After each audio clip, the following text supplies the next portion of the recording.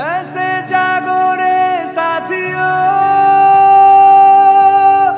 दुनिया की आंखें खोल दो, खोल दो, लहरा दो, लहरा दो, सरकशी का परचम लहरा दो, गर्दिश में फिर अपनी सरजमी का परचम लहरा दो।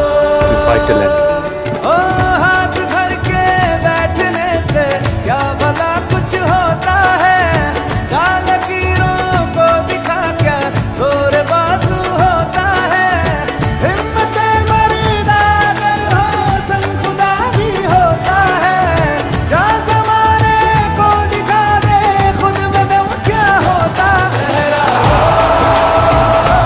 लहरा दो, सरकशी का परचम लहरा दो, गर्दिश में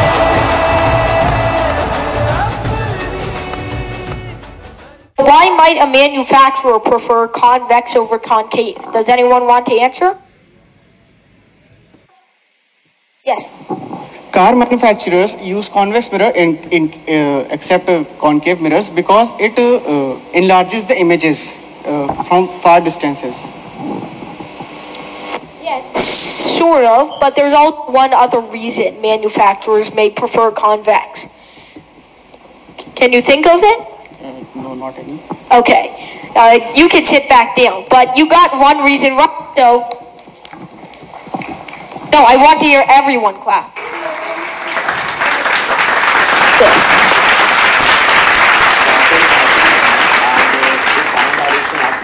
Time dilation and length contraction are two extreme phenomena that are used to keep the speed of light constant. Sir, my question to you is, can you please explain about the loop quantum gravity? Quantum gravity is essentially the efforts of scientists to unite the quantum mechanics, which is basically dictated by, I believe, the Schrodinger wave equations, with the macroscopic theory of relativity that is dictated by Einstein.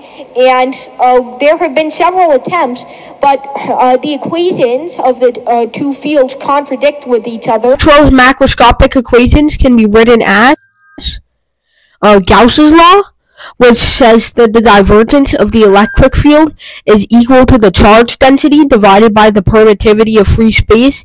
Gauss' law for magnetism, which states that the curl of the magnetic field is zero. The Faraday's law of induction, which states that the curl of the electric field is equal to the negative time derivative of the magnetic field. And Ampere's circular law, which states that the curl of the magnetic field is equal to the permeability of free space times the current plus the permittivity of free space times the time derivative of the electric field. ऐसे जागो रे साथियों, दुनिया की आंखें खोल दो, खोल दो, लहरा